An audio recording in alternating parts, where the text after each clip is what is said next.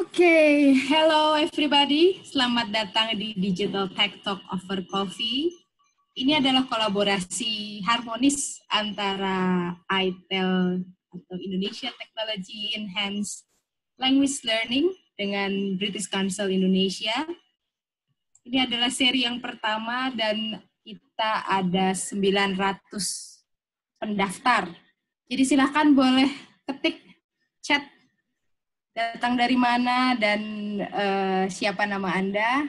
And also hello to anyone coming from other country outside Indonesia. You can also type where you are from here. So this is the first webinar series. We are going to have 8 webinar series from today, 13th of April up to 25th of April. First of all, perkenalkan, nama saya Vinita, saya Director of Teachers Professional Development from iTELL, dan saya ingin cerita sedikit tentang iTELL. Mungkin sebagian dari teman-teman ada yang sudah tahu bahwa iTELL adalah asosiasi yang bergerak di bidang pendidikan dan teknologi, khususnya pendidikan dan pengajaran bahasa. Later on, probably Colm will talk more about British Council. Saya cerita sedikit, webinar ini sebetulnya awalnya just a small step, langkah awal dari kami teman-teman iTELL yang ingin berbagi cerita pada teman-teman tentang pengajaran menggunakan teknologi, tapi ternyata peminatnya banyak sekali, sampai ratusan. And we are so lucky that British Council would like to collaborate with us so that this webinar can happen and cater all the participants, almost 1,000 participants for this webinar. And today we're going to have a very interesting topic on exploring and integrating digital technology and learning materials. But before we start, I would like to hand over this to Pak Colm, the Director of English Education and Society from British Council Indonesia. You may start to kick off this webinar, Pak. The microphone is yours. Okay, and thank you very much, Finita. And welcome everybody to this first webinar. I hope you're all comfortable at home, keeping safe.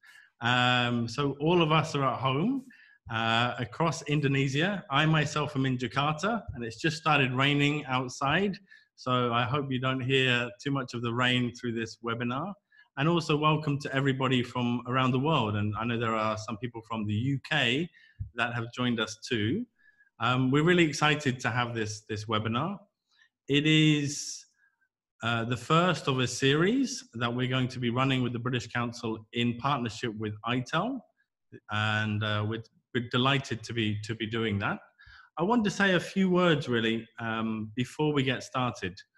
First of all, I think in these difficult, challenging times as English teachers, it's really important for us to stay connected and have a sort of a community. And I think your first community are those teachers that you know, the other teachers from your schools that I'm sure you're messaging, that you're keeping in touch with. I'm keeping in touch with my team, even though we're all at home. And so as we have to embrace this situation that we're in and overcome the challenges, it's important to rely on each other. And today, this is, for those of you that don't know, we're kind of welcoming you to 2 other communities. So iTELL is a community of Indonesian experts in English teaching and specifically in digital, the use of digital technology to teach English. And of course, I am the Director of English and Education and Society at the British Council. And I welcome you all to our global community of English practitioners, English teachers, English experts. And later today, at the end of this webinar, I'm going to share with you some of the free resources for parents, for teachers, for students, for teenagers, things that people can access online in order to continue their English language developments whilst they can't go to school. The second thing I just briefly wanted to say about today is you're very, very lucky in that we have these incredible experts from Joe Dale from the UK and Pak Jati from Bandung, who are going to be sharing with you very innovative ways to use technology. And I know that some of you who registered are quite experienced in using technology, but I hope you'll learn a few new techniques, applications or webinars or methods or ways of doing things.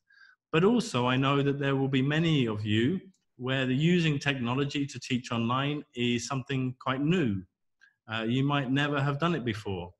So I don't want you to be overwhelmed. Everybody is at a different place in their learning and development. I myself am definitely not an expert compared to Joe and to Pat Jati. So even if you're a complete beginner, I hope through today's webinar you will see how, you know, the potential for how technology can be used, but also I'll be talking specifically about some resources for you to help you get started, to help you on that journey. So don't worry if you've never done it before, and if you're already an expert, I hope you learn something new. Lastly, obviously, this is a webinar that is online. We're all together. So this is synchronous learning. We're all in the same place. We'll also be talking a lot about asynchronous things that you and your students can do in their own time. So for example, when you registered for this webinar, you all did that at different times, but now we're all here together. And after this webinar, you'll go away and you'll maybe look into some of these resources and develop in your own time. So again, we'll be talking a lot about synchronous and asynchronous tools for language learning. So that's all from me. Delighted that you've joined us. I'll see you later in the webinar. Get a drink, get a coffee, maybe get your phone, open another window in your laptop, because I know it's going to be interactive. And yeah, I hope you enjoy it. We will share the slides and the recording later. But for now, from me, thank you very much. And I'm going to hand back to Fanita. Thanks, Fanita. Thank you, Colm. So I consider that this webinar is opened. Okay, before we start, I'd like to remind you that this webinar is recorded. Later, the recording version will be uploaded in YouTube channels. And also on down there on your tools, you can see chat box and chat button and Q&A button. You can use the chat button to introduce yourself or greet other participants. While if you have any questions, you can during the presentation, you can post it in the Q&A button. All right then. So today we have 3 presenters. The first one will be Joe Dale, the great Joe Dale from UK. I think I will pass this to Joe just to give a brief introduction about yourself and a brief summary of what you are going to talk about today. Hand it to you, Joe. Okay, lovely. Thanks ever so much, Fanita. So my name's Joe Dale. I took part in the iTELL conference from the same room again on the Isle of Wight recently. So it's lovely to have the opportunity to come back and to speak to. We have 558 people in the room right now, which I think is the most I've ever spoken to in a webinar before. So it's an absolute pleasure to be here. So a little bit of background about myself. I used to be a French teacher for 13 years, teaching at secondary school level, as well as at middle school level on the Isle of Wight, where I taught there for 10 years and then 3 years at secondary school level before then. And for the last 10 years, I've been an independent languages consultant. I go all around the world running training on the use of technology to enhance language learning in particular. And I met Colm through the iTELL conference, which I've attended every year since 2013. And shall I start my presentation? Is that okay? And if I share my screen now, I'm going to go through a presentation with you now for the next 25 minutes or so, and then we'll have a few questions at the end. If you have a burning question, please put it in the chat, and then we'll come to it in a moment. Sorry, at the end of the presentation. So I'm hoping everyone can see the screen. Fanita, can you confirm you can see my screen? Yes, I can see your screen. Fantastic. Okay, lovely. Okay, brilliant. So those are my contact details. I'm Joe Dale on Twitter, and my email address is joedale@talk21.com. If you have any questions that you'd like to ask me about anything to do with this presentation or anything around technology and languages, then please just ask me. That's absolutely fine. Yeah, so let's kick off. Let's go for it. So I've called this Online Teaching Where to Start. I think what Colm said earlier about everyone is going to have different levels of techno savviness is an incredibly important point. And the the idea of this presentation is not to overwhelm people or scare people, it's to support people. And you'll get the presentation at the end as well, which you can then have a look at. And I'm going to be setting you lots and lots and lots and lots of homework.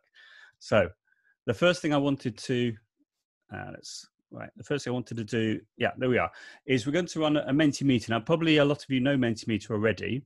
But what I would like you to do, please, I'll give you the code in a second, is can you please all go to menti.com and put in the code 432557. So the idea of this part of the session is simply to see how you're all feeling at the moment about remote teaching. It's going to be a big challenge for everybody because some of you may have never done any of this sort of thing before using remote teaching. You won't know where to start. And the idea of this presentation is to give you lots and lots of quick and easy starting points, which will help you to structure your learning. So exactly. So the first message we've got up is challenging. I'm sure it is challenging for everyone. Let's keep them coming. You can have lots and lots of different responses here.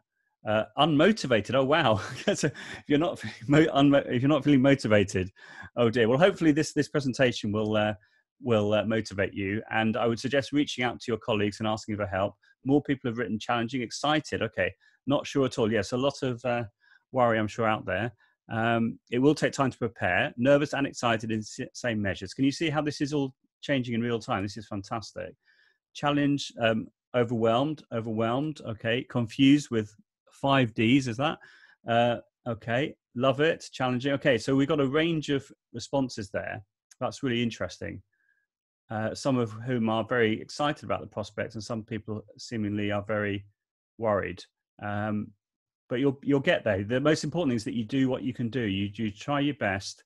Nobody is expecting perfection in this situation, particularly if you're very new to remote teaching. So I can see there's 110 participants so far. I'll just let that refresh for a little bit longer. I've made this unlimited, so you can actually post as many times as you want to, which is fine. This is a really nice way of maybe having like an exit ticket at the end of the lesson. So in other words, the students can show what they've learned in the lesson by leaving something before they're allowed to leave the classroom, or you could use it as a starter activity as well. You could give them ask them, for example, to say what they did last weekend using the perfect tense, for example, and they're all posting there, right? Because I've got lots and lots of time here. I think people have got a good idea of how this is looking. I'm just going to click on the cog and click change layout and turn this into a word cloud. Let's see how that changed. Can you see? So the biggest word is the word that's absolutely fantastic. Someone should take a screenshot of that. So just to be very clear, with the word cloud option, the biggest word is the word which has been used the most. And as you can see, everybody, 500 and so people in the room, the biggest word is challenging, which I think speaks absolute volumes. So thank you ever so much for everybody. And I'm going to go back to my presentation, which is here. That was awesome. Right, so we've got a really good idea now of how people are feeling about remote teaching. And the vast majority of you are feeling that it's very challenging, which is completely unsurprising. So that's really great. Okay, let's carry on. Right, so with that in mind, I'm sure a lot of you maybe have had a change of mindset about the use of technology. Maybe some people who are feeling very confident about the use of technology before the lockdown are feeling, oh yeah, I'll be able to do this, I'll be able to do that, I'll be able to try out these things that I haven't had time to explore yet. Whereas some of you, as you've shown already, are feeling very challenged. Now, I'm a member of the MFL Twitterati, which is MFL TWITTERATI, MFL Twitterati, and this is a group of language teachers, consultants, and associations in the UK and in Ireland, but the hashtag is used by people all over the world. And this was a teacher, Francisco, who posted this tweet the other day, and I thought it was particularly useful in relation to mindset. Now, you can see that Adam has replied, then Vincent has piped in, and then we've got Prof MFL at the bottom. And essentially, as you can see, what Francisco is asking here, hopefully you can all read that, okay, it's big enough. But you can see, would we see a boom in the use of technology in education after lockdown? Would schools use it as a tool to close the gap? For example, online intervention sessions, recorded catch-up lessons, etc. So that's a really, really good question. And that could be one of the, in my opinion, positive things about the lockdown, that afterwards, maybe teachers will have a change in mindset. And as you can see, Adam here, he's saying, it's definitely something I will not be scared to use in the future, but at the same time, he loves being face-to-face with his class, which is completely understandable. I've seen some very heart-rending tweets from teachers saying, I'm really missing my kids. I'm missing the discussion, the chat, the moans, the groans, all the rest of it, teenagers being teenagers. And that's really lovely to see that, but at the same time, you feel sorry for those teachers that are really missing the classroom. Vincent points out, the danger of technology making the gap worse. Digital divide, particularly in environments where there's not a lot of technology. Maybe the internet is not particularly strong, or students don't have access to devices, etc. So I think that's really, really interesting, and that's hopefully that's made you all think about maybe after this, when this is all over, how it will change your mindset as well. Okay. Right. So one of the main reasons I think I've been asked to appear on this webinar is because of this document. Now, this document I started about 3 weeks ago. I'm just going to show it to you live, but it's now about 28 pages, I think it is. It started off about 18 pages. And essentially what I did was I decided to collect together lots and lots of different links all around the use of technology aimed at language teachers in response to the coronavirus. So what I've done, because there were so many pages, I put in these different sections: getting started, world language teachers share tips on remote learning, video conferencing tools, screencasting tools, and what have you. And I'm just going to give you a quick flavor. So this getting started document, that part this is all sort of like ideas on setting up online teaching, advice from head teachers, some tools that you can use, which will give you structure. So there's lots and lots of links there. And then we go on to the world language teachers links. So different presentations that teachers have shared, different resources they've made available, some video conferencing tools. We're using Zoom right now, so advice around Zoom, particularly security. We're going to look at this one in a minute, that picture there. Google Classroom, Google Meet, how to manage your classroom that way, using video conferencing, Microsoft Teams, if you're in an Office 365 situation. And this is all available. I've given you the link a moment ago. Then we've got things like Loom and Screencast-O-Matic, which I'll talk more about in a moment. Flipgrid, which is good for asynchronous speaking practice, as well as lots and lots of other ideas. So that's just giving you a little flavor of all the information that's there. I've been taking part in quite a few webinars as well, and the webinars are towards the bottom as well, but there's masses and masses and masses of things to look at there. So I'm just going to go back to my presentation, but the link to that is, as you can see, is is.gd/tilt/Joe Dale. Now, the reason it's TILT stands for Technology and Language Teaching. And there was a face-to-face conference that was supposed to happen in April called the TILT Conference in the UK. And because it was cancelled for obvious reasons, because of the lockdown, myself and my friend Helen Myers, who works for represents the Association for Language Learning, which is similar to iTELL, but it's the language association in the UK. And we decided that because the conference was being cancelled, that we would just do lots and lots of webinars to support teachers in this very challenging time on the use of technology. So I did the first one, and the recording is available on that document at the top. And we've had lots of other teachers taking part as well. So there we are. So so with that in mind, this is the webinar list. If you go to the link here, you'll see I've got links at the bottom of each presentation, each slide. So you can see here the forthcoming ones. We've got today, 8 till 9 o'clock BST. We've got Jane Bassnett, who's talking about Microsoft Teams. That's her follow-up session. And she did a fantastic walkthrough of Microsoft Teams on Thursday last week. And she's got like a sort of a clinic situation whereby she'll be trying to answer as many questions as possible. Then tomorrow morning, 10 o'clock to 11 o'clock BST, we have Jan Charmer talking about Class Kick, which might be new to a lot of you, which is like a learning management tool, particularly good for feedback and really nice for use in the classroom. And you can see all these other people that we've got lined up. All of these are completely free. And we've been getting not as many as 500 or so people in the room, but up to around 100 people for some of them, which is just wonderful. So if you want to check them out, you can come along, and you're more than welcome. And then at the bottom of this this link here, I've got my YouTube channel, and all the recordings of all the webinars are all stored on my YouTube channel, which is just Joe Dale 100. If you search for Joe Dale 100, you'll find it. I'm not checking all the chat, so if there are any good questions, we can do those at the end.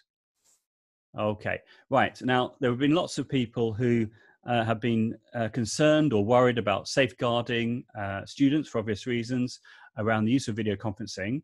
If you're using Zoom or Google Meet or Microsoft Teams, the Meet in Microsoft Teams. And so I came across this article, which was written by a former teacher, former assistant head teacher, Ross Morrison McGill, known as Teacher Toolkit Online. He has over 300,000 followers on Twitter. So I think he's the most followed teacher on Twitter. That's what he says in the UK. I'll just click on the link here, just to give you a flavor of the of what the blog post is all about. What he's done is he's collected together different resources from Zoom, which is this is being particularly focusing on, but a lot of the advice is appropriate for anyone looking at using video conferencing to have live lessons. Colm was talking about synchronous as opposed to asynchronous teaching. So that should be a very useful document or blog post that you can then send to your principal or head teacher to have a look at in relation to the use of Zoom. I think also Zoom have added some new features I'll talk about in a moment as well. For example, having a waiting room turned on by default. You would have seen that you joined via a waiting room. And to have things like being able to mute people quickly and easily, stopping them sharing their screen, that sort of thing to keep people as safe as possible. All of these tools, I think, have some element of risk, but of course, when you're talking about safeguarding children, it's incredibly important to follow the guidelines, and there are lots of schools who aren't allowing video conferencing for that reason, so that teachers can't look into students' houses and vice versa, to try and keep everyone as safe as possible. Other schools are embracing it and are doing live lessons. Okay, right, let's carry on. Right, now in relation to security, I'm sure a lot of you know Russell Stannard. If you don't know Russell Stannard, he's an amazing educator, English teacher as well. His website is teachertrainingvideos.com, and he's done a whole set of different videos all around Zoom, particularly one around Zoom security for educators. And I would say I've watched quite a few of these videos around security, and I would say that is easily the best one, hands down. So I would really encourage you to go to his website. They're all on YouTube as well, but you can see here, you've got the Zoom security for educators. If you were to click on that one, that would that's about 18 minutes long, I think it is, and it's well worth watching. And this was prior to Zoom announcing new features within the interface, which I'll talk about more in a second. But I think that's a really, really nice set of tutorials, not only around the use of security, but also the focus on a teacher-centered approach, because it could be easy to have a very, student-centered approach. It could be easy to have a very teacher-centered approach when we're using Zoom or other video conferencing tools, or when you're creating tasks in, say, a Google Doc, and then you ask the students to complete it. It could be very sort of teacher-centered, but actually what Russell does very well, he's got a couple of videos looking at how you can make the approach more student-centered, which I think is an incredibly important point. Otherwise, it could be a bit dry and it could be difficult for the students to keep motivation, I think. So there's a big plug for Russell. Now, in relation to what I've just said, literally in the last couple of days, Zoom have updated their software. If you haven't got the latest version, I would encourage you to update. So you can see now there's a security button. So you can, for example, lock the meeting. So it means that nobody can then enter the meeting once it's started, so you can lock it. You can enable a waiting room, which is done by default anyway. You can choose whether participants can share their screen or not, which is an incredibly powerful thing. Otherwise, you'd have to go to the settings on the web-based in the browser to do that. You can turn off chat. You can turn off students renaming themselves. The invite button now is in a slightly different place on the right-hand side of the screen.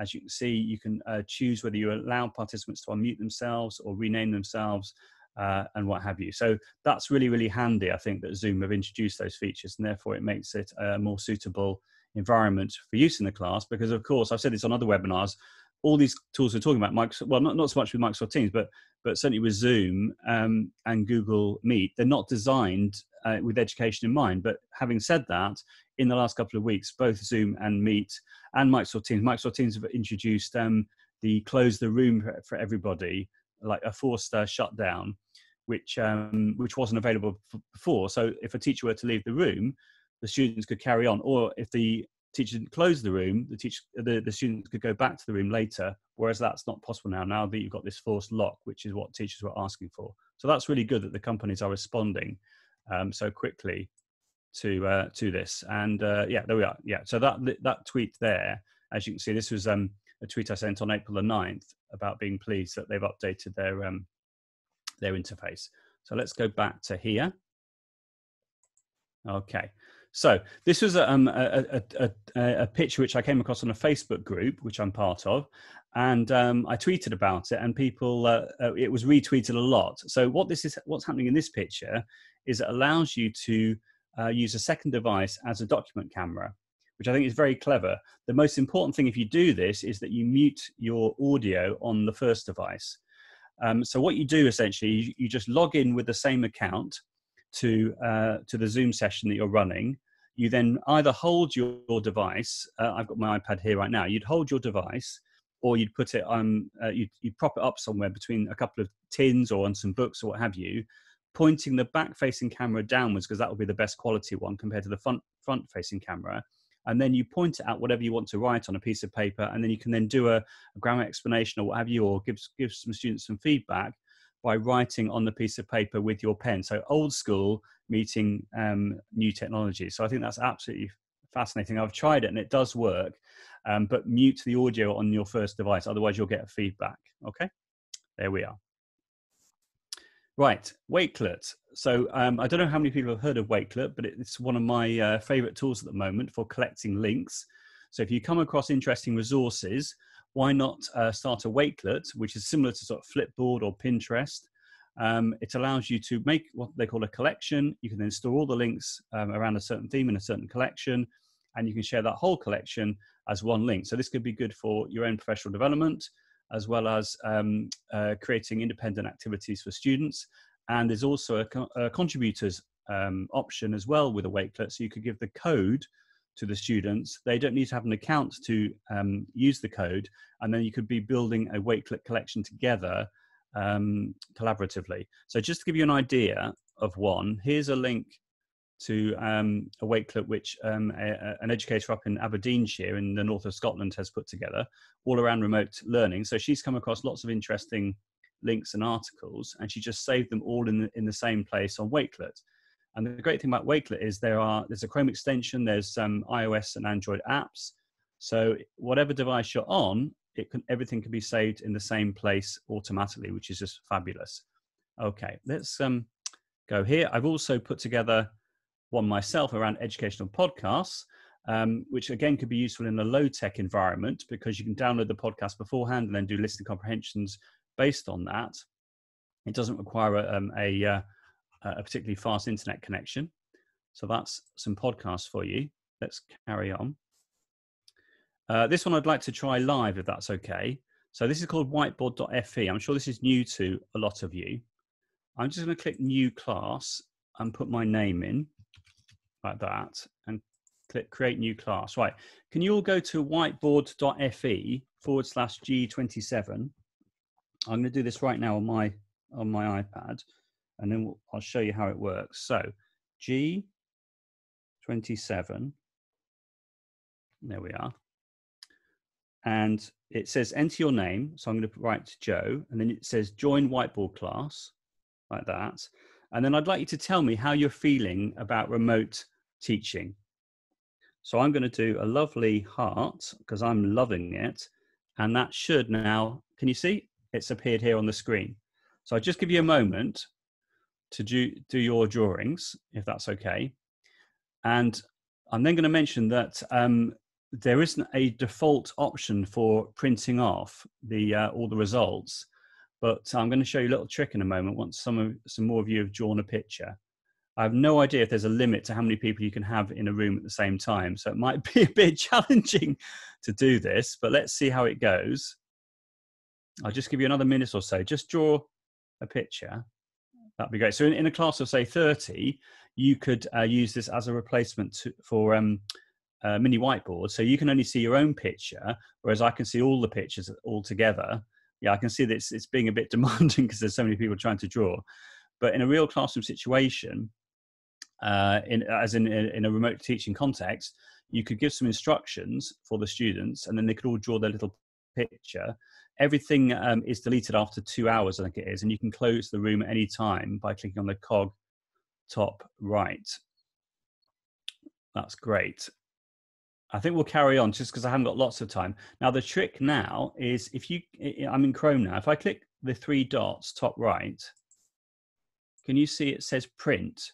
Now, I've got a piece of software installed on my computer called Qt PDF, C-U-T-E PDF. So if I click on that now, this will come up. You see it says Qt PDF Writer. I can click print, and what that will do, okay, I tried this, it's saying print failed, but I think because it's probably because there's so many people accessing this, but when I tried this morning, it worked absolutely fine. So it allowed me to print the picture that I had done as a PDF.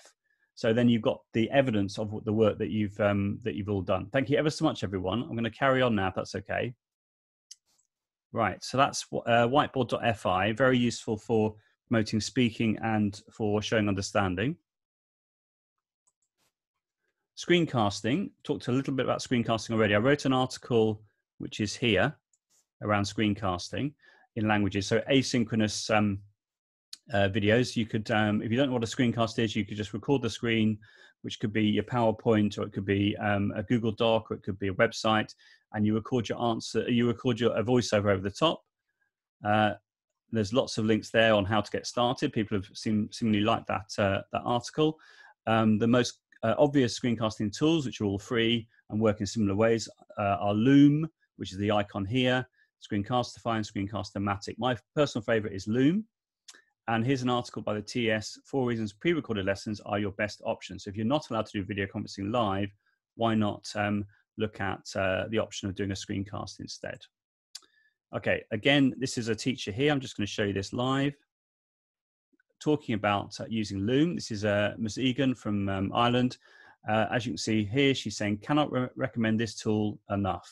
So she's obviously really enjoying being able to record her screen, sending the link automatically to the students in Google Classroom or whatever you're using, Microsoft Teams, and she's good to go. Right, let's go back here. Here's a similar one from Rachel.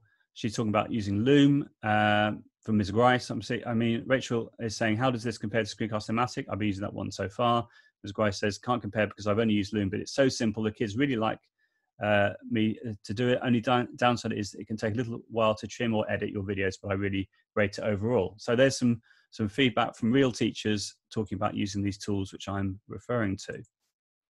Okay, Flipgrid. Now I know that Sheila and Grace are going to be talking about Flipgrid later on this week, but you may not know that screen recording is now part of Flipgrid, and I've tried it out and it works really nicely. So you could get all the students to screen share their own screens for sort of speaking practice around a picture or a website, whatever, what have you, and it all saves privately within Flipgrid.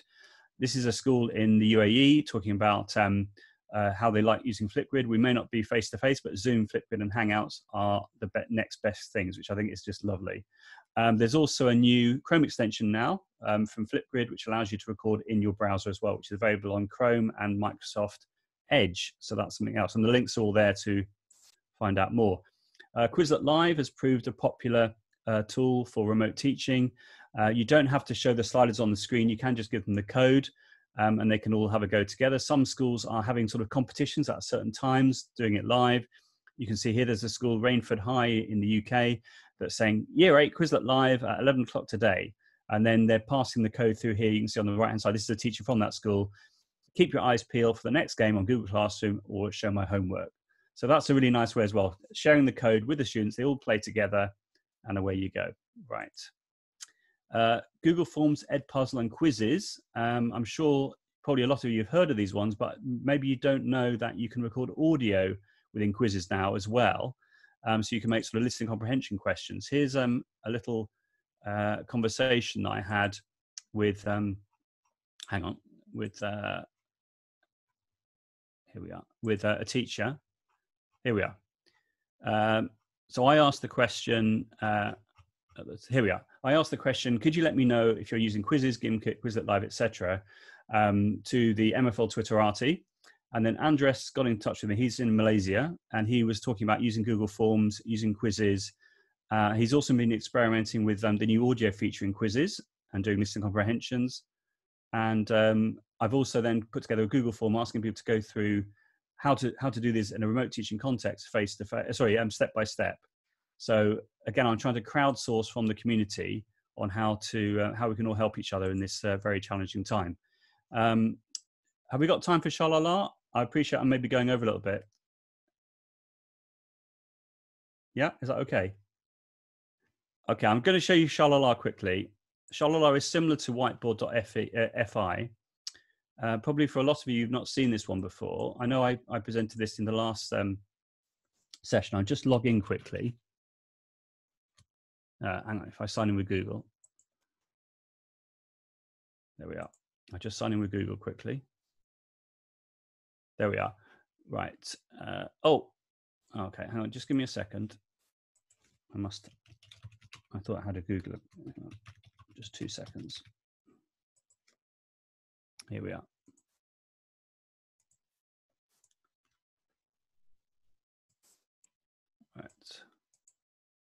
Right, okay. So I'm going to click on Draw Room, like that, and click on Start Draw Room, like this, and click Conversational and Start. There we are. And can you all go to shalala.com/draw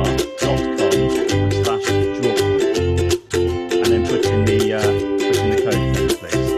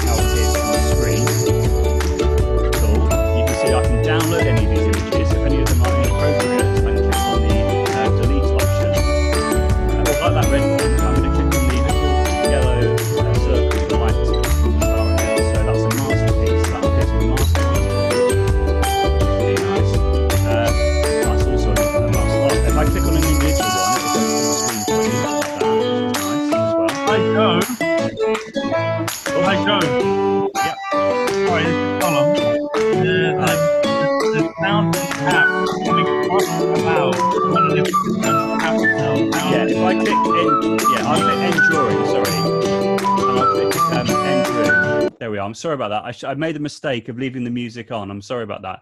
But that would have given you a flavor of how that works. But the difference between this compared to whiteboard.fi, look at all that. Amazing. Is you can now, I think we can have another go. We've got time because I don't need. Okay, let's do it again. Okay, we'll do it again. Without the sound, and then people can hear your instructions. Okay. No worries. Okay, no problem. Let's do that again. Hang on. Let's go back.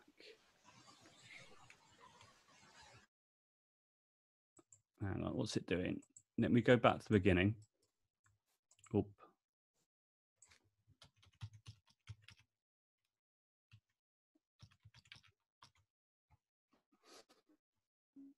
Right, so There we are. Right. So we'll do it again. Sorry about that. Right. So start drawing.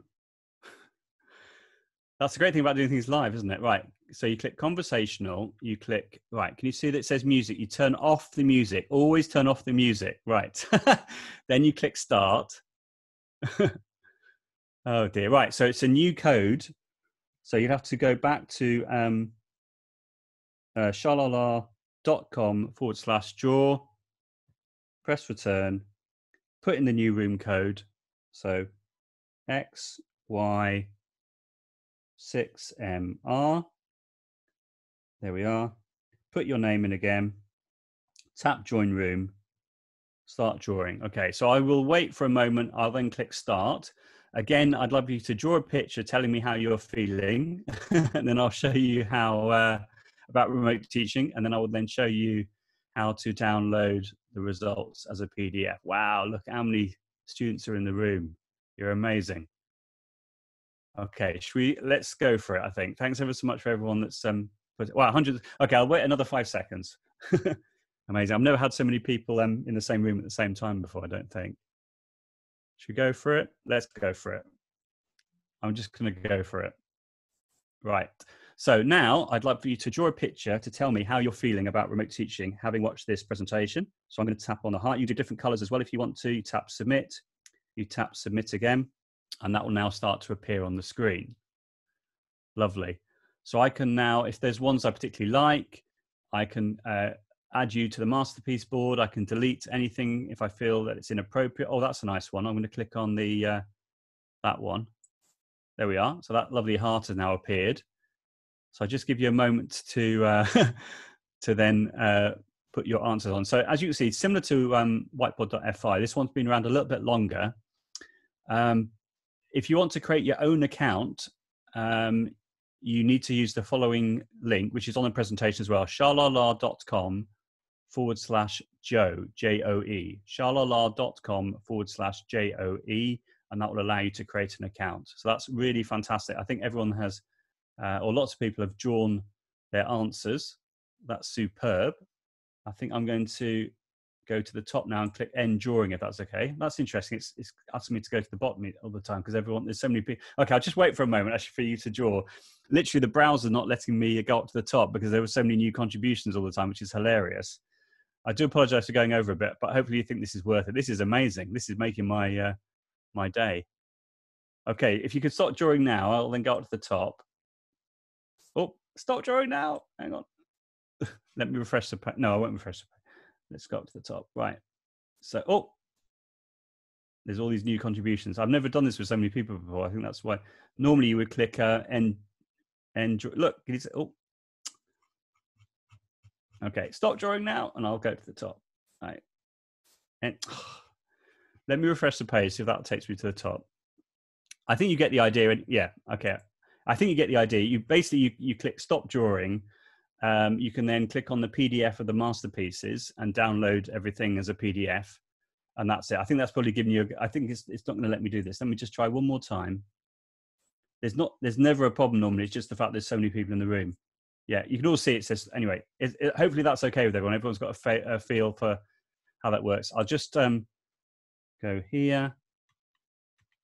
Yeah, there we are. And then just to finish off with, this is a presentation which I also really rate around the use of technology for language teachers. This is created by French and Spanish teachers, but the link is here.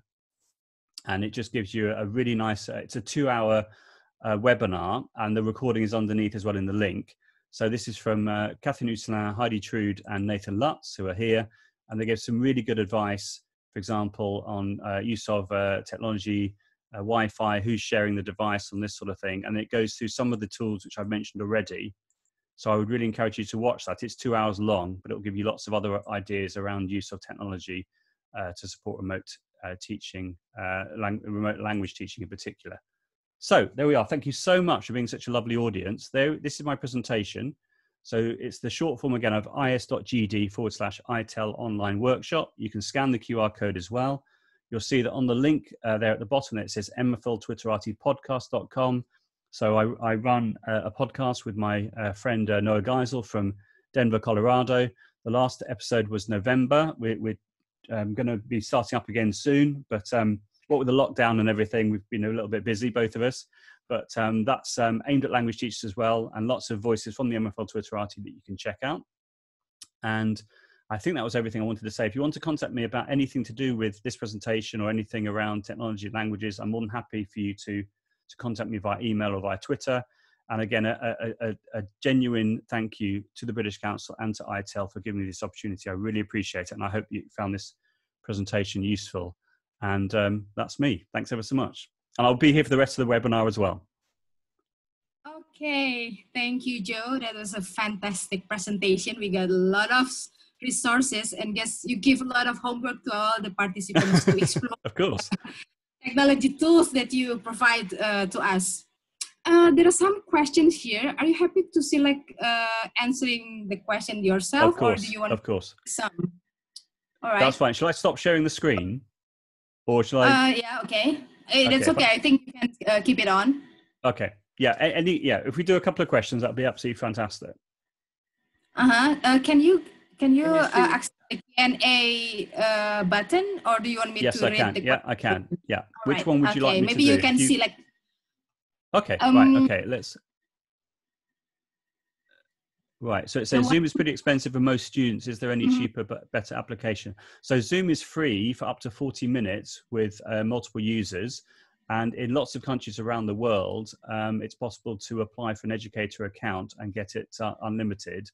I'm not sure if that's the case in Indonesia, but so it's free for up to 40 minutes, and then you can just create another session after that. So from that point of view, and it's free for students, and they don't need an account to log in as well, which is very nice.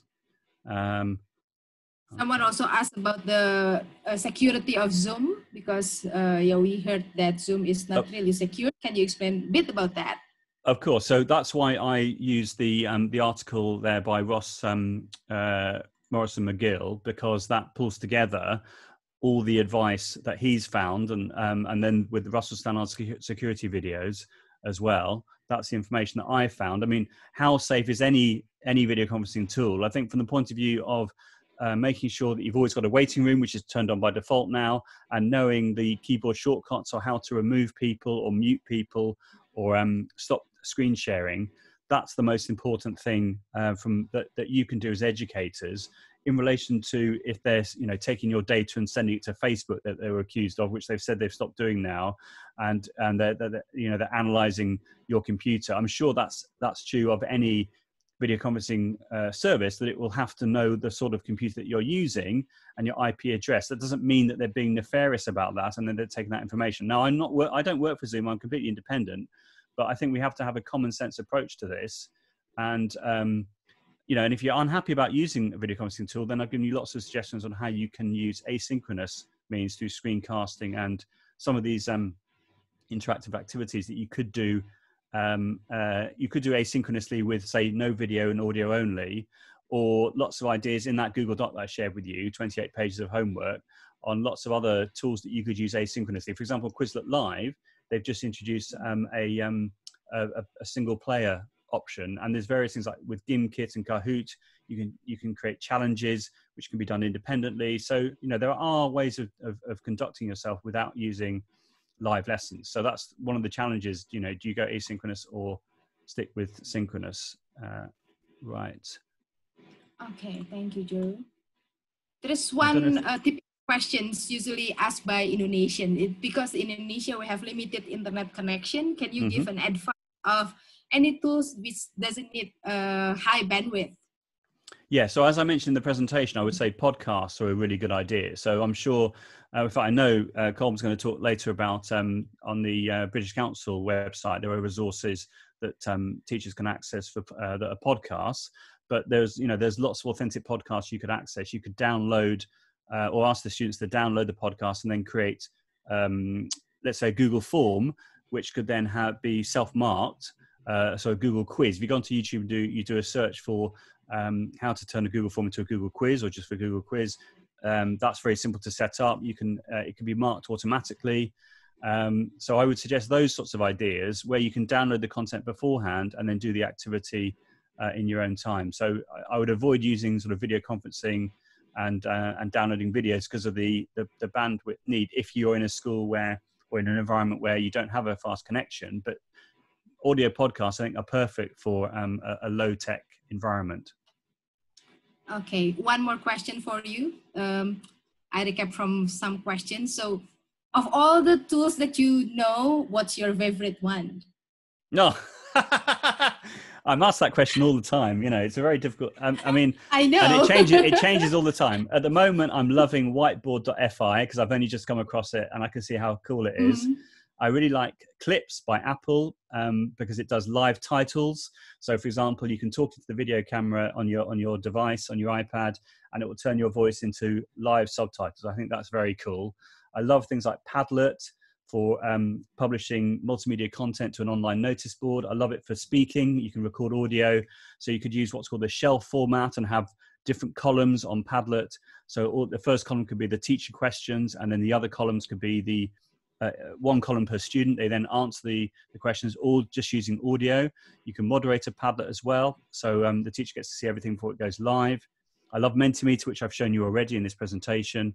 There's just a few things really. I love that sort of interactive wow factor of doing things live, and things might go wrong as they have done today, but as long as you keep calm and you just go for it, then that's fine. And I think the students really like that as well when they can. And when I'm presenting at iTELL, people seem to like the live nature of presenting something live because they know that things might go wrong, but they really appreciate when they see what great things that can be done and the way that they can all interact together and give people the opportunity for promoting student voice and what have you.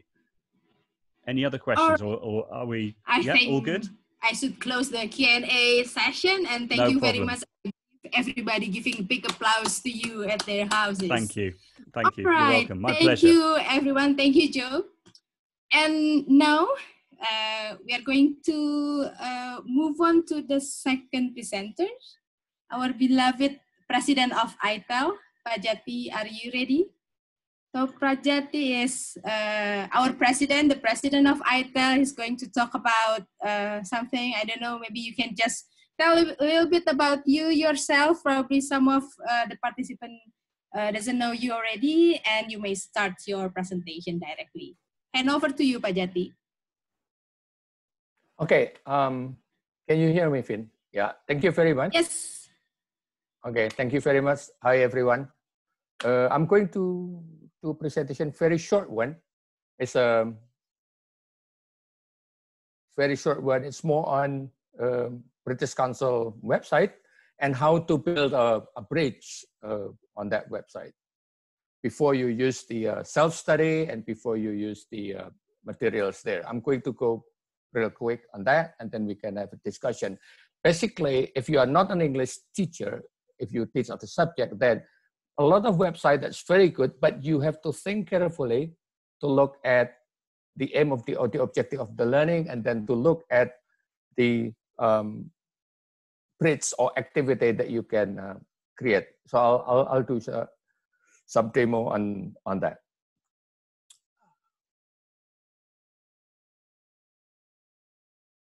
Can you see my screen then, Finn? Yes, Pak Jati, we can see your screen. Okay. Okay, so this is the menu that we're going to have. I'm going to talk about digital world very quickly, and then learn English for British Council org. That's and then how to create an bridging activity. I'm going to use a Mentimeter like Joe. Then I'm going to go to Teach English, look at 1 or 2 resources and lesson plan and activities, and then how to build the bridge. So basically it's that. Digital world.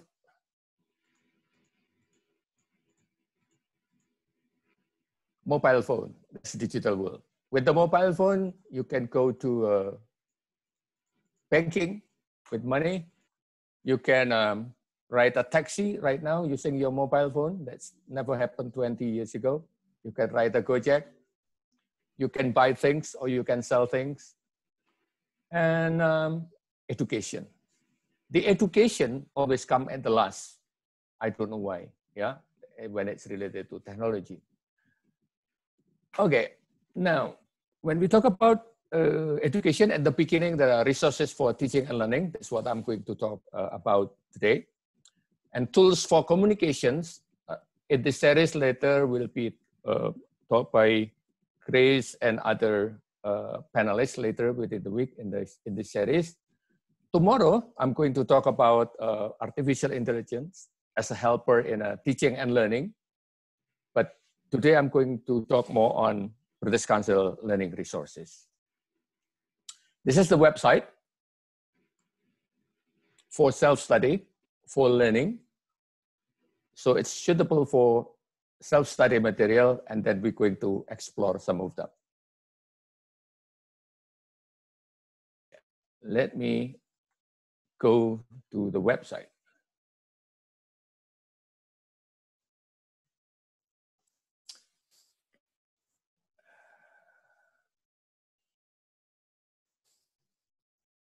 Let me check. No, not this one. Sorry.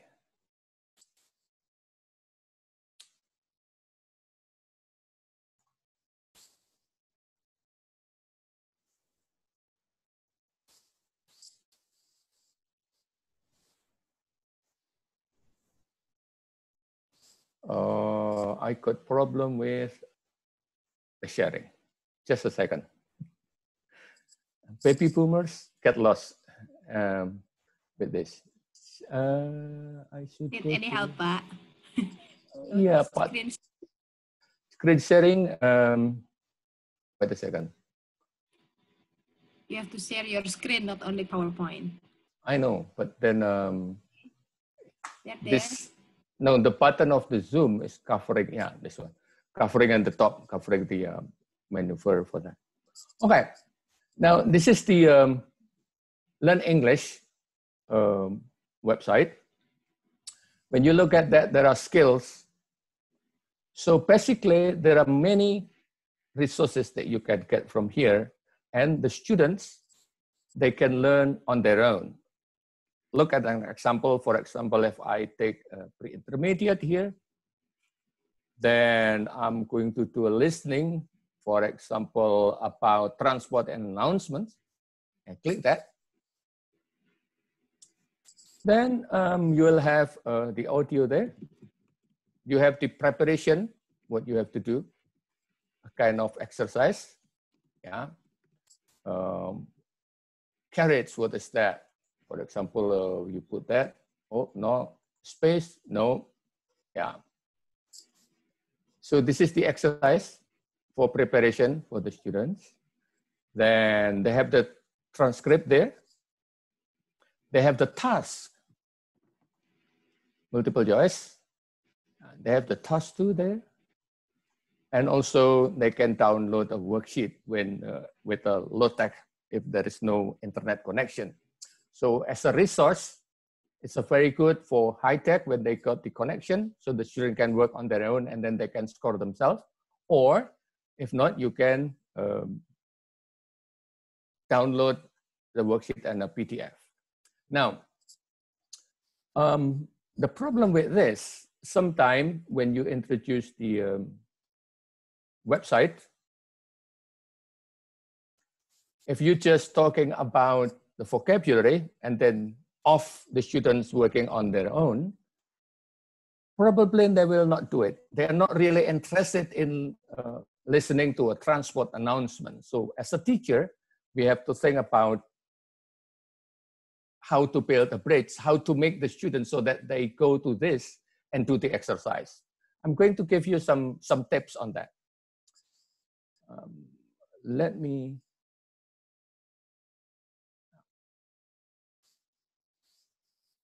try this one. Okay.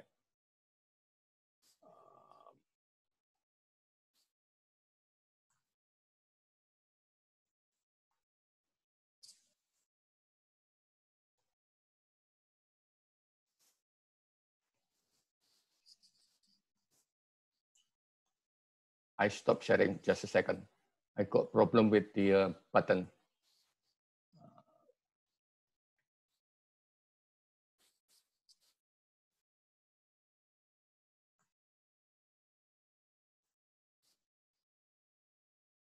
Okay, now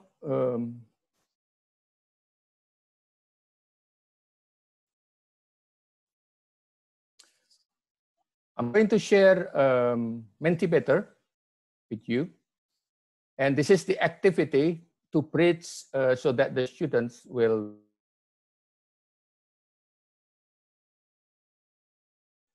So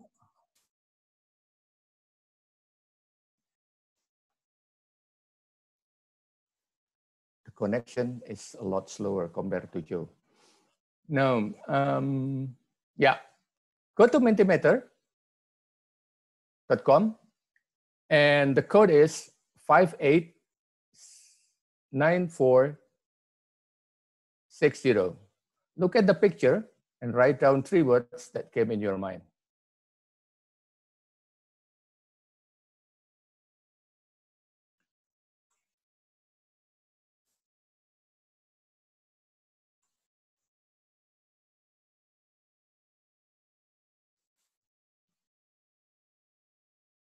Okay, I'll show the picture again. Okay, and hide there.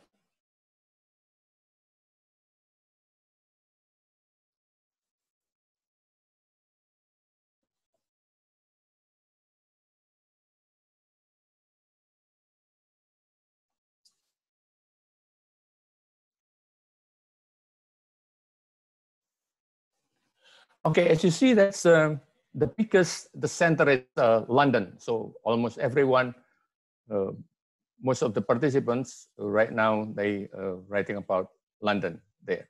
Okay, now I should stop there. So this is for vocabulary. Now, next questions. Who are those people?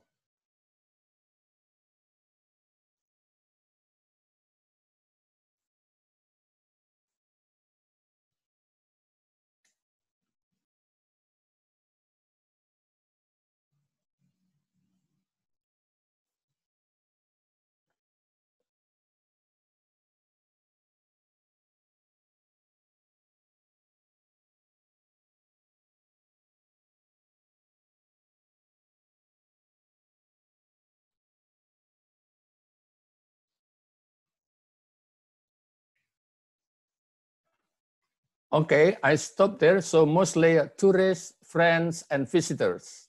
I think that's 3 words that's there. Some are friend, yeah? I move to the next questions.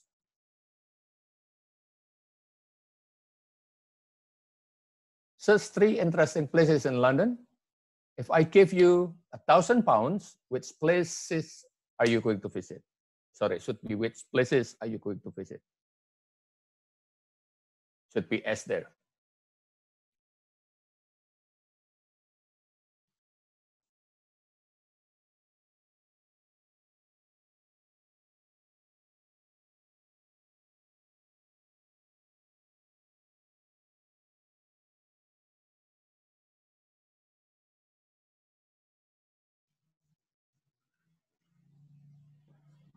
Okay, so mostly you're going to London Bridge and Big Ben. That's the most popular there. London Bridge, still Big Ben, and Museum, Buckingham Palace. That's another interesting place. Thank you. I should stop there. So you got the sense, yeah? Let me move on. Okay. Now, that's an activity before you ask your students to go into the website, to go to a Learn English website here. Before they listen to announcement. Right now, when you see, if you bring them with a picture, help of vocabulary from them, you ask questions and answer from them, then the relation of announcements that you're traveling will become relevant. So that kind of activity that we need to bridge Indonesian students into English when they're talking about London, because Indonesia and London is just too far. So you need some activities before you assign your student to go to the website. There are a lot of resources here, vocabulary, even up to business English and so on, and skills, listening, reading, and writing. When you go to reading is very similar. For example, if you put a 1 and there is another reading here, a poster for exam and candidate, when you do this, again, you have, before you go to this, you need to think simple activities to bring your students emotionally. Why should I do a poster for exam candidate? Things like that. So you have to go through that before you use the material, so that the material become relevant to your students. Okay, so that's, let's move on to the next slide. Kayaknya panas banget, jadi aku agak keringetan. And also, I'm a baby boomer, so it's look like I'm a little bit gaptek here. Okay.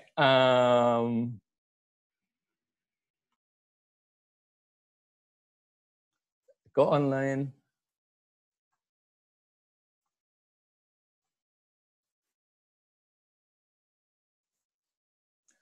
Going to share another screen. Yeah. Okay. More on teaching English. If you're an English teacher, maybe some of you or most of you are already familiar with that. Teaching English org. There are resources, there are activities, there are lesson plans, and many more. I'm going to look at later on a lesson plan, and now going to use, for example, fake news, the lesson plan and the worksheet. But before I'm using that, then I'm thinking of, again, bridging the activities with my students before I use that lesson plan from the British Council. I'm going to show you the web first. Okay, so this is the website. Professional developments there. We have publication, we have teaching resources. Yeah, I go to teaching resources, for example, then teaching secondary. There are activities here. If you click the activities, there are give you ideas how to create an activities for your class. For example, if you teach beginners, SMP kelas 1, kelas 2 mungkin, there are many activities that you can use. Mostly you can print on that. Yeah. Going to secondary, then I'm going to go to lesson plans. Let's see. Okay. Going to intermediate B1. Then I'm going to fake news. So I'm going to use this for my next lesson. Jati, yeah. Pak Jati, we cannot see your website. What we see is your PowerPoint screen. Oh, okay. Sorry.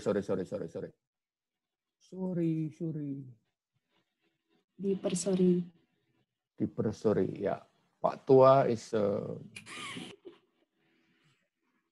yeah, you should have. Okay, now you see the website. Yes, okay, great. You have professional development here. You have publication, teaching resources. I'm going to do the demo more teaching resources. I've clicked the teaching for secondary. If I go there, then there are activities. I click activities, there are more. For example, you teach beginner, you click that. Activities for first lesson and so on. So you can explore later on your own. I'm going to show you how to build a bridge on lesson that I'm going to get. For example, I'm going to teach the intermediate B1. Then I'm going to take this one about fake news. So this is reading activities. The lesson plan you can download there. But before this, I have to think about, again, the bridge. Yeah. Now, I'm going to take you to my bridge in a second. Hopefully, I should stop sharing first. Then I go to start sharing screen.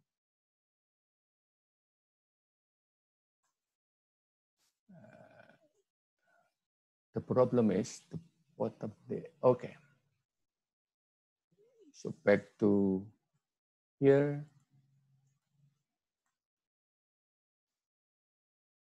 Okay, can you see my screen, Vin?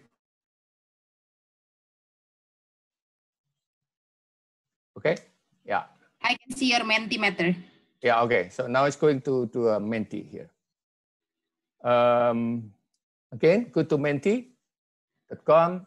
Then the code is 44 32 53. How long do you spend surfing the internet in a day? Yeah, get your mobile. 2 hours, 4 hours, 6 hours. Ya, ada yang lebih dari 12 jam. Pasti punya toko online. 26 jam. Ya, toko online.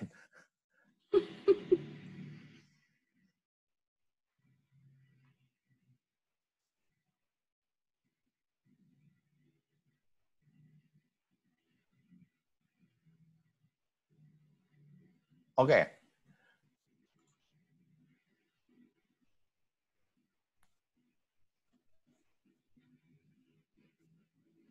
So 115, 100 and okay, I keep it there. So most of you out of 148 spend around 6 hours, yeah, in a day. Next questions.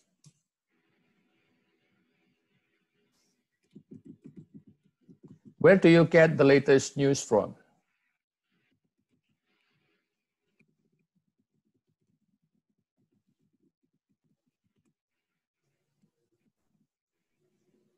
Ya, 40, 61, 78.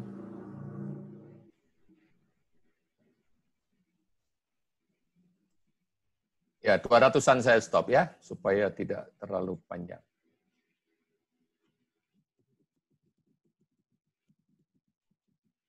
Okay, 192.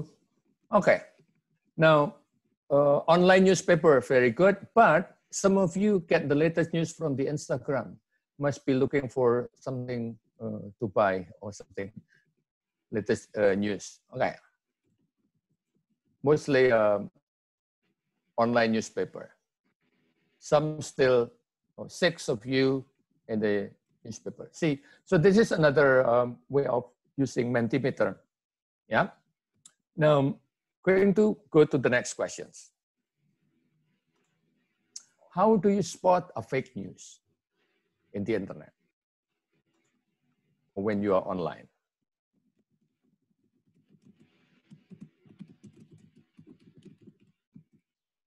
Whack. So when it's a WA group, pasti fake news gitu ya. Bombastic titles, let's see.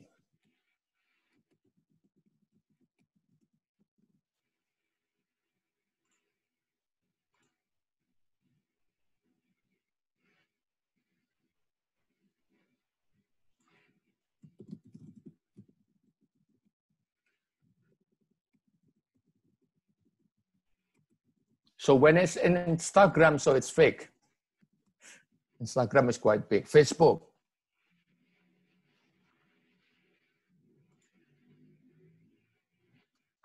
Okay, 160. Okay, I stop you there. So this is the activity that that you can use. It's only one using Mentimeter before you ask the student to work on their own, or before you give a lesson based on the British Council website. Yeah, I'm going to stop this sharing, and let's continue. Okay.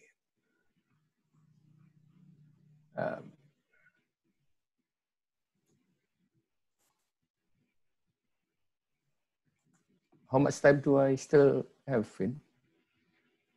Like 5 minutes? Huh? 10 would be. Then I'll make it 2. Okay. So, okay. So you can explore later on teachingenglish.org.uk. Then I'm giving you a quick demo on before I use the lesson plan and worksheet, what I call it breaks. Yeah. Using Mentimeter. So tomorrow, I'm going to talk about artificial intelligence for 1 hour tomorrow, mostly for learning in general, start from speaking and writing. I'm going to talk about that tomorrow. And then The next day, that will be Proyek Cerita Digital. So if you're interested, you can enroll on that. Jadi saya bagiannya iklan sekarang. Vinita is going to give a meaningful, engaging, emergency remote learning and experience. Then we'll have Celia and Grace is going to talk about circulating students' ideas in online learning. Then Kakak Toar is going to talk about unleashing the potential of CMC in language learning. Then we have Lutfia, handling meaningful feedback in online learning.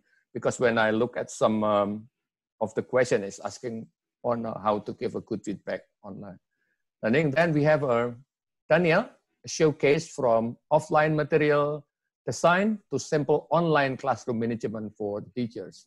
So that's relevant for the situation right now that you have to teach from home. So this is the series, the first series, and if we are running very good, and we have to find a way to have the second series, so series 2. Thank you very much. That's from me, and see you tomorrow at 6, and when we talk about artificial intelligence. Thank you. Thank you very much, Mr. President, Opa, Pak Tua. Everyone's talking about Pak Tua on the chat, giving you support while you are Nana Nunu with the... Yeah, getting old right now. No, you are still our master. Anyway, Pak, there are some questions. Are you happy to select your own, or do you want me to pick for you? For me, then I'll try to pretend to answer it. Okay. So some of, let me see. The questions, this is from Pak Ignatius. I'm interested with Pak Jati said in terms of digital world. I think it's because, it's not a question, it's a comment. Sorry. Now, if I share great web of learning to my students, they just skip it but not exploring it with traditional reason. Not enough data to open it. Do you have any suggestion? Not enough data. Ya. No internet connection, nggak ada data. I cannot hear you, Pak. Halo. Tidak ada kuota. Okay.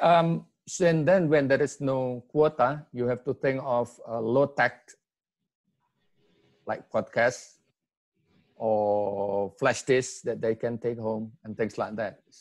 No other ways. Kayak gitu. Kalau memang tidak ada data, dan itu banyak yang bisa dilakukan dengan podcast gurunya yang harus punya koneksi to the internet, then download it and then distribute it to the student using flash disk or using other means. There is no other way if there is no signal in the area. Okay, thank you. Next question.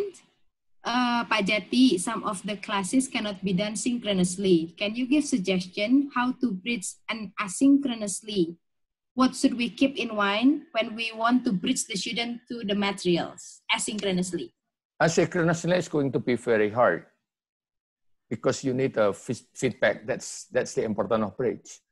So the bridge asynchronously you can use WA group possibly. Tapi agak susah, ya. WA group that will be delay, or if you have a Telegram that will be delay conversation. But maybe if that's in a remote area, maybe that's still okay, yeah. But to build a bridge, the most important is to engage the student emotionally with your material so that you can respond very quick. Itu kuncinya. But if you cannot have that, then you can have a WA group or other means. Kayak gitu. And there are many questions asking the same thing. Is there any webs or application that can be used for bridging the materials other than Mentimeter? There are a lot. I'm going to talk, maybe not me, but Chris will, I don't know. Similar to Mentimeter, like Padlet, Joe already mentioned that. what else? Interactive board, whiteboard. That will be a good to create the bridge, to build the emotion between the teacher and the students, because it's not just giving the vocabulary, giving the experience, so that, oh yeah, I dream to go to London, da, da, da, da. So now I'm willing to listen to the announcement, something like that. Kayak Oke, gitu, kayak gitu ya Pak, cukup ya Pak ya, besokan Siap. lagi. Untuk para fans cukup ya, besok lagi sama Pak Jati. Okay, thank you Pak Jati for the nice presentation. Everyone, give applause at home. All right then. Now we are moving on to our last presenter. There will be two, Colm and Christiana. Colm, are you ready? Hi, yeah, I'm ready. Yeah, okay. So without further ado, I will hand the microphone to you, Colm. The microphone is yours. Okay, thank you very much, Vanita. And well, we still have 651 teachers and educators in Indonesia and around the world. So thank you very much for staying with us. It's a long session today. So maybe it's time for us all to have a stretch. You know, you can have a stretch. You know, sometimes we spend a lot of time every day looking at the screen. It's good to have a break. So I'm going to have a stretch. You can all have a stretch at home. Thanks so much to Joe and to Pak Jati for those sessions. We've recorded this webinar, by the way, so we will be uploading it, and we will be sharing both Joe's and Pak Jati's slides. So we've got about 7 minutes. I haven't got very long. I'm going to share some British Council resources with you in the remaining time.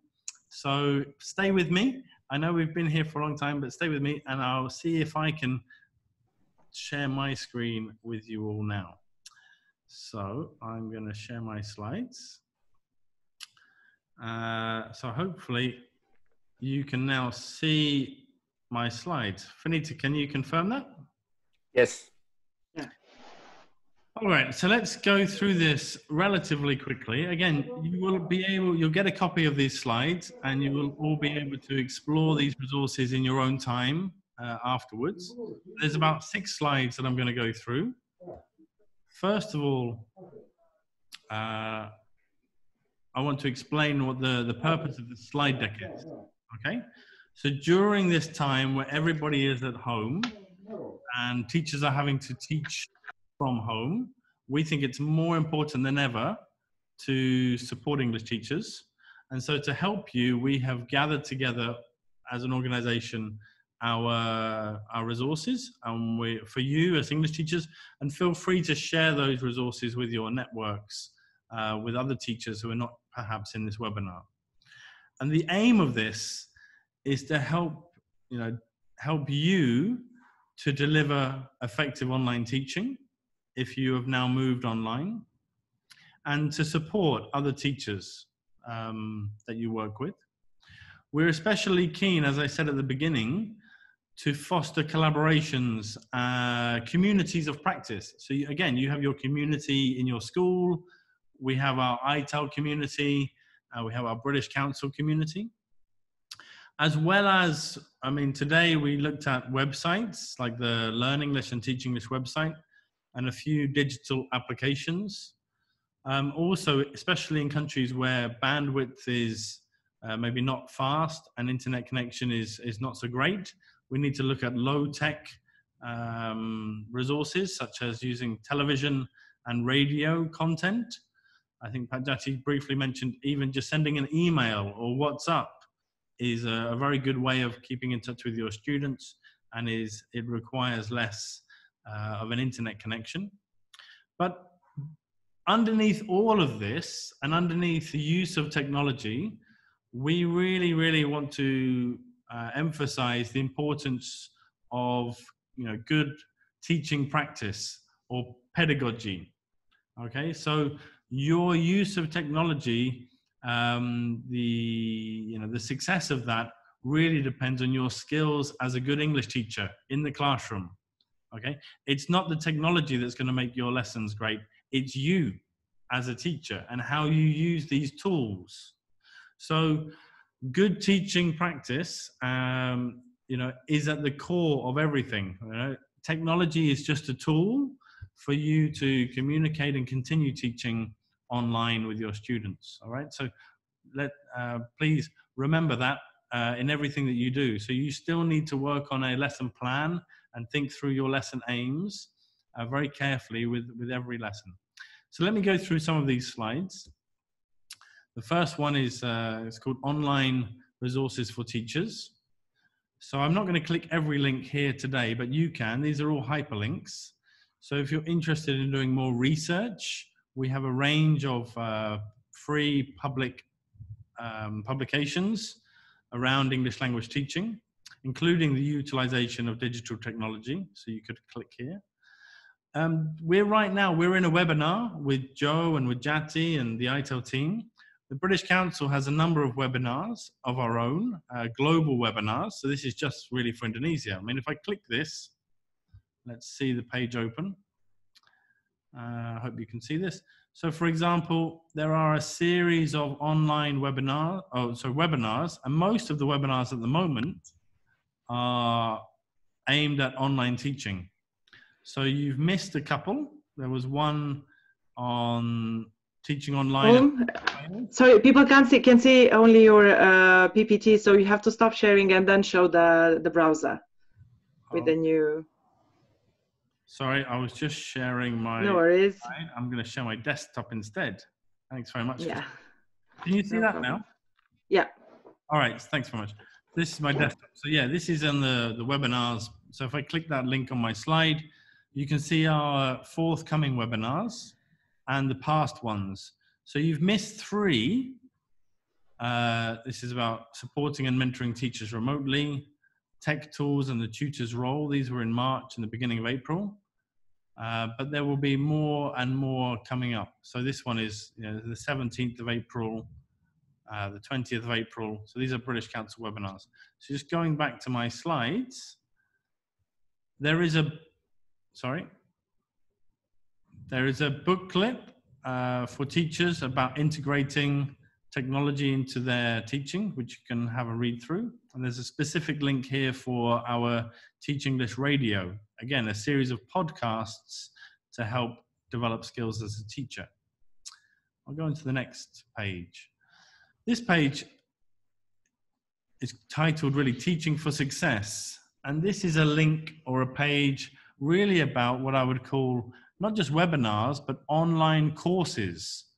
So a whole course that you might do over a month, for example.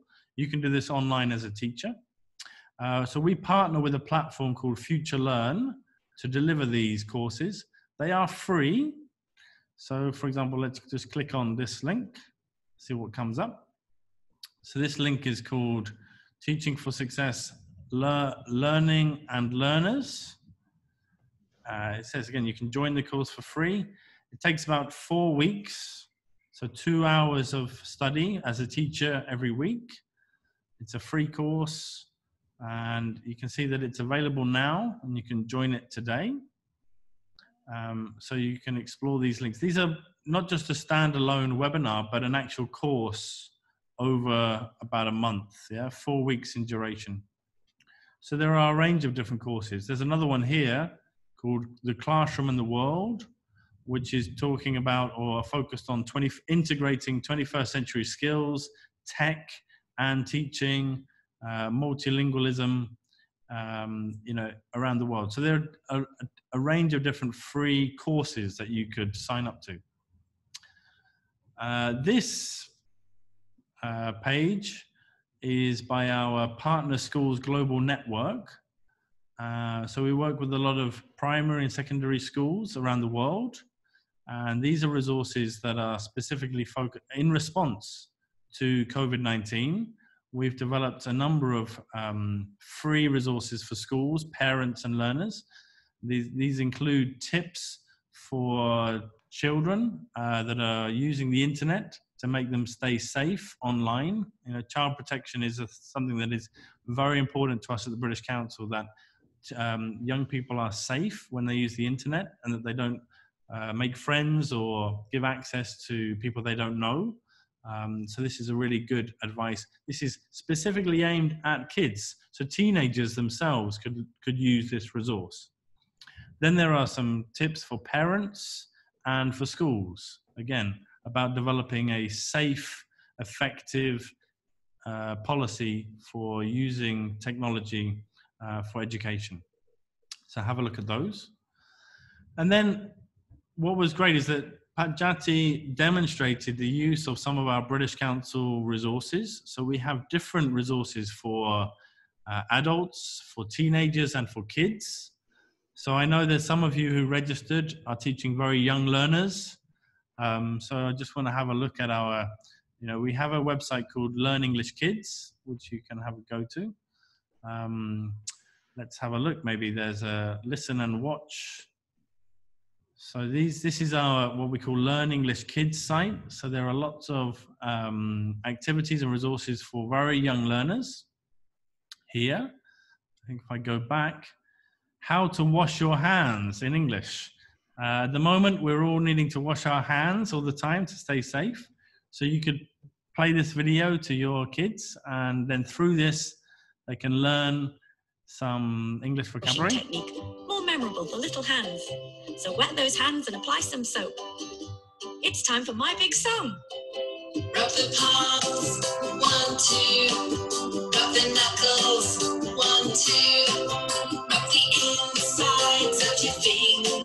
All right, so you get the idea. So there's a video with music, and then there are games as a teacher or as a parent you can play. You can print the words, so there are lots of things that we can, you can do with kids. Just going back to this slide, it says actually COVID-19 support for parents. So I'm going to click on that bit. The British Council, oh, sorry. I need to go back. This one, right.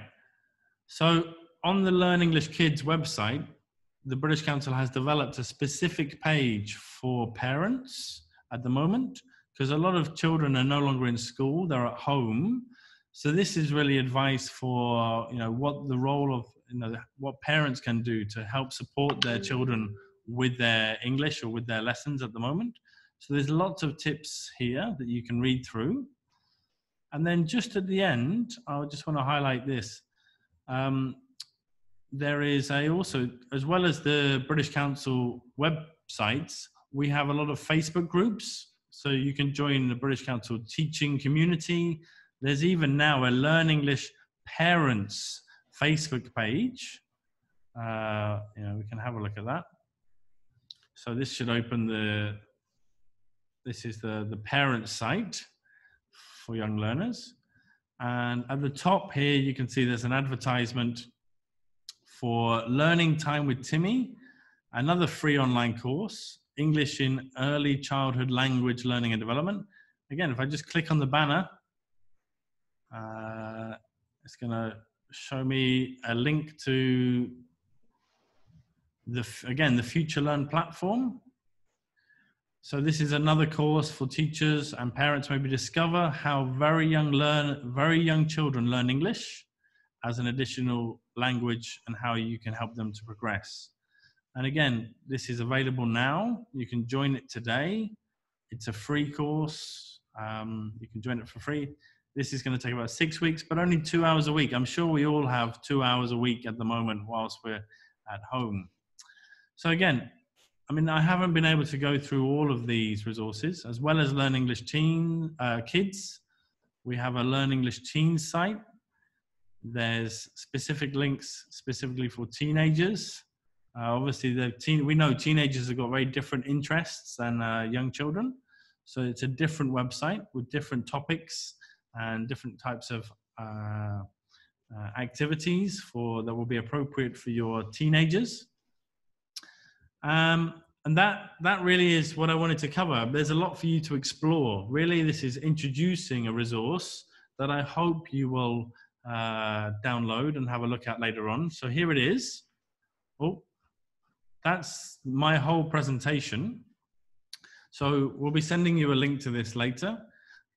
This is the QR code for my presentation and all of those pages and hyperlinks. So I'll just leave that there for a minute. And again, we'll send you a copy of this in an email after the webinar. So you can take a photo, you can scan the QR code. I just want to go back for 1 minute because there's one other thing that I'm going to ask you to do, is that the British Council globally, whilst many teachers, English teachers around the world are in the same situation, that we are now unable to go to school in many countries, we're having to teach online. We want to better understand the needs that you have, so that we can provide webinars and resources that are going to help you in this new situation. And so for that purpose, this is a different QR code. This is a survey. It's about 10 questions. It's the same survey for every country in the world that we're running. So, you know, we're getting this. I'm very keen as the Director for English in Indonesia to get a response from English teachers here in Indonesia, so that we, together with iTELL, can help develop resources, webinars and sessions that suit your needs. So please, if you have time, you know, scan this QR code and do this survey for us. And I'm aware that we've gone over time, so you're still with us, I hope. We've got 590 at the moment. I just wanted to really thank Joe and thank Pak Jati ever so much for their time today, you know, for their expertise in sharing how, you can see how technology can be used in such an interactive and exciting way with your students. We recognize that not everybody will have a fast internet connection or a laptop, but we're getting there, and these things are getting better. So maybe this is the future, in one sense, of what English language teaching is going to look like. I don't think technology is ever going to replace teachers, but teachers who use technology are probably going to have a better chance of keeping their jobs in the future than teachers who don't use technology at all.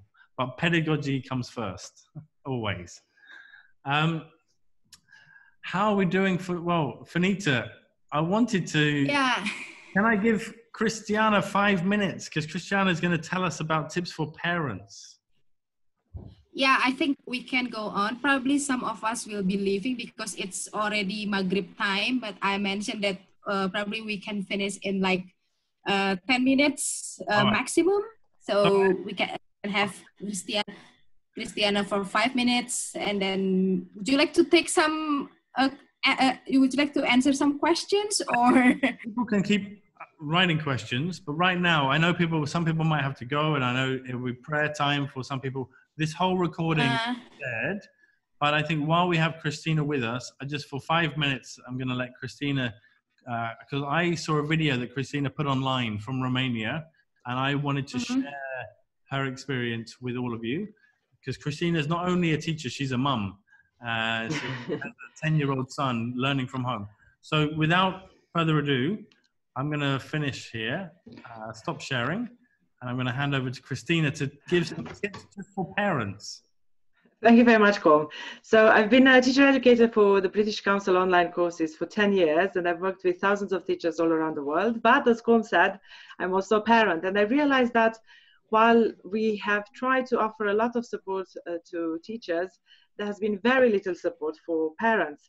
And actually, we imagine as teachers that when we send all these materials and activities to the learners, they actually deal with them on their own, which is absolutely not true. We have to be realistic. Parents' help is necessary. So I made 3 videos. I put them in the chat for you. And you can find them also on YouTube for online schooling. Very briefly, I want to show you some tips for asynchronous platforms. From what I heard today, this is what you mainly use in your country. So my tips for parents are, from the perspective of a parent and a teacher educator, is first of all to help the learners get organized. Quite often we think that children and teenagers are very good with technology, Well, no, they aren't. They are good with playing games quite often. Some of them are, but not all. And they do need our help organizing all the materials they receive from school. So if we have them create a school folder and then create separate folders for each subject matter, and then rename the materials they receive, including the subject and the dates. My son finds it logical to include the date when he received the materials. I find it logical to include the date when he is supposed to hand in the homework. But I let him organize his materials as he wants. I just gave him a hand. Then we should also try as parents to give our children autonomy. Because yes, we have to help them, but we don't have to do things for them. So for instance, in our case, I created a personal email account for my son, but I connected it to my email so that I have complete control what goes in there. As Joe was saying earlier, it's very important to keep children safe online. We can show them different online tools like the ones we had today. And always remember that the materials are sent for the children to practice, not for the parents. Then they receive quite a lot of materials, as we said, on asynchronous platforms, and they have to work on them. Quite often, they look at the screen, they write in a notebook, they look at the screen again, or they just copy everything in a notebook if you don't have a printer, which is our case as well. So I found it very useful to teach my son to work in Paint or any other similar, tool, online tool, in which electronic tool actually, and they can write directly on the materials. If it's a PDF, you can take a screenshot and then they write on the PDF, on the image actually, you save it and you send it to the teacher instead of having them copying everything because you can't print the material. So this is a very simple practical thing that we are doing, and it has worked very, very well for us. I think even if we are not in school, it's very important to create a timetable for our children. Now you have some freedom because the school doesn't dictate what time the children have to work, but you as a parent should try to create some regularity, some rhythm in studying. So if your child works very well in the afternoon, then have an afternoon schedule. It's perfectly all right. Just make sure that you have that rhythm going on every day. At the same time, they should know they have to do something, to do some online studying. And of course, include some breaks. That stretching that Colm showed us is very useful for learners as well. My son studies on a synchronous platform with some asynchronous materials as well. And I make sure that in between classes, he stands up. We sometimes do a silly dance around the house, whatever it takes to make him move and stand up and just turn away from the screen. And finally, I think although it's easier in some contexts to use asynchronous platforms, from time to time, it is good to have a synchronous meeting. And if the school cannot afford that, many of you here seem very, very savvy in terms of technical matters. So you could actually suggest that you host a meeting. It's very good for the children to see each other, to see the teachers at least once a week, even if they don't have the opportunity to have regular online classes. Just making sure that they stay in touch, that they feel that they were not forgotten by the school, they were not forgotten by the classmates and the teachers is very important. Because after all, what we all want is to give the children that feeling of comfort, that they are not living in a completely different world. It's still the same world, we just have to make some adjustments. Thank you very much. Thanks very much, that was great. Really, and I think maybe this is just the first of our webinars. We will have many more, including this series from iTELL over the next 10 days. And I'm sure, Christiana, you will be very happy to come back. Maybe absolutely, anytime. A longer session in the next couple of weeks. So really, just the last words for me is to thank everybody. I just wanted to highlight what I've been reading the chat also. And there was a particular person called Erlnya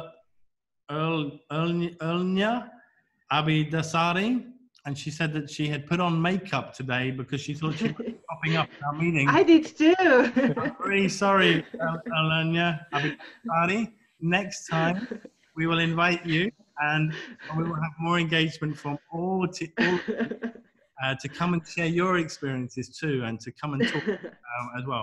So this is our first experience as a webinar, but next time we'll have meetings and webinars, and we will engage and let everybody have an opportunity to share.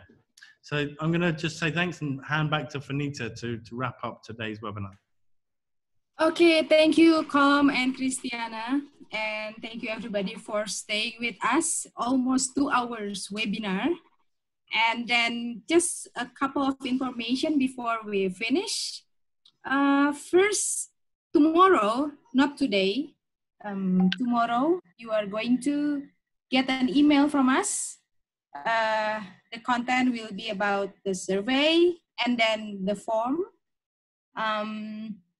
where you are going to get your certificate. So you will have to fill out the form to get your certificate.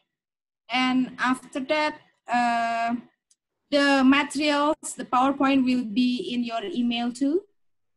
And this video is being recorded. So wait a minute, can everybody hear me? Sorry. Yes. Okay, yes. okay. Because I saw that Colm is freezing. All right, let me repeat. Tomorrow you will get an email.